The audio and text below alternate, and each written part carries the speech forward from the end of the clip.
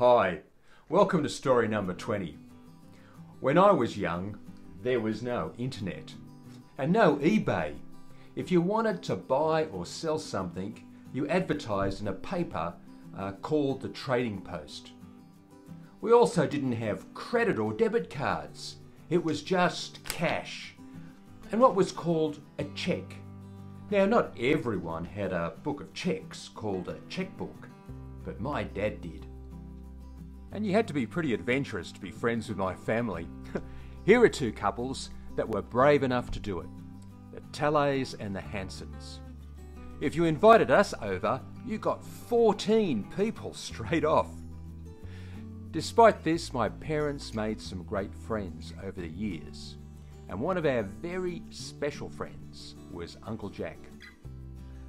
Jack and Norma Hanson went to our church. Jack worked for the water board and loved to organise things and people, which made him a good match with my dad. I think they first met while organising a mystery bus tour for about 300 people from our church. I still remember the pole pillow fights and the broom throwing. Now that was dangerous. Anyway, the result was that they became best mates. Our two families would often go on adventures together. I remember the first outing we went on together was when Uncle Jack took us all horse riding. Now, Jack's wife Norma was a lovely, sweet lady, and they had two children, a boy called Rodney and a girl named Sherelle. Sherelle was a similar age as Big Mike, Bobo and me, and of course we all fell instantly in love with her, making everything we did with them that little bit more interesting. Unfortunately, alongside Big Mike and Bobo, I had all my work cut out for me just to get her attention. There I am at the end of the line, trying to get her attention. Now, there was nothing that Uncle Jack didn't like more than a bargain and a new project. Uncle Jack called my dad one morning. G'day, Fred. Fred? Yes, I've seen this boat in the trading post. Looks like a bargain. But I haven't got enough cash. I was wondering if you could use your chequebook, and if I buy it, I'll pay you back during the week. Of course, Dad agreed.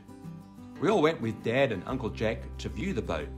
Our job was not to look interested and to say things like, "The tyre on the trailer looks flat, Uncle Jack. It looks a bit old, Uncle Jack. Hey, Uncle Jack, the motor looks a bit small. Is that rust there, Uncle Jack?" This was supposed to help Uncle Jack get a good price, and it must have worked. A deal was done and the boat was purchased. Hey, Fred, do you mind taking the boat back to your place? I haven't told Norma yet, and, well, I want to surprise her. So we took the boat home to our place. But Jack did not get back to Dad on Sunday, or Monday, Tuesday, or even Wednesday. On Thursday, Dad got a call. G'day, Fred Sears here. Oh, hello, Jack. How you going? Oh, was Norma surprised? Oh, she was surprised, but not in a very good way. Oh, and that's put you in a bit of an awkward position. Well, look, mate.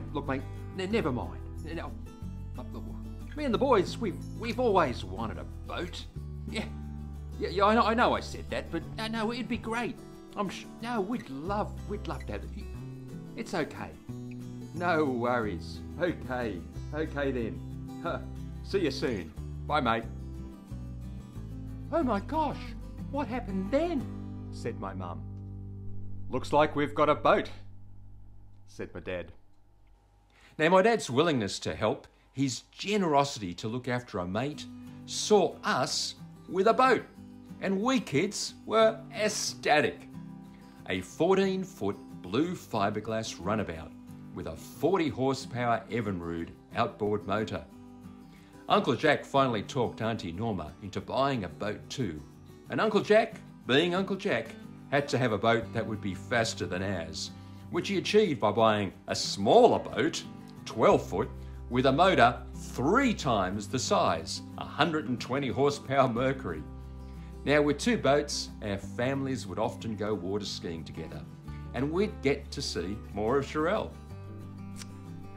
And despite my incredible lack of coordination, I actually managed to learn too, though I was the last in the family to get up on those skis. And now I have many good memories of going on water skiing trips, of teaching people to water ski, of zooming across the wake of their little boat with the wind in my hair. Well, yeah, a distant memory now. It also caused us to go with a group of families, including Uncle Jack's, on a water skiing holiday to Cadmyra Lake on the southeast coast of New South Wales, where I made the most important, life-changing decision of my whole life. But that's another story. The thing is, all these good things came about because my father was generous. He was giving. He was happy to help out a mate. Jesus is recorded as saying in the Bible, "It is more blessed to give than to receive." And another time he says, "Give and it will be given to you. In good measure, pressed down, shaken together, running over.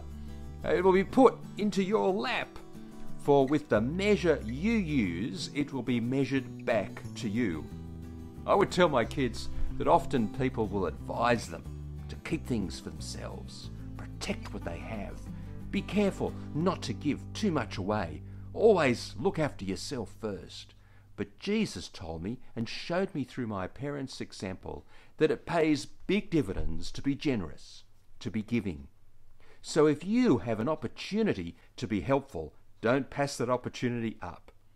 Give it a go. And I'll see you in story number 21. Bye.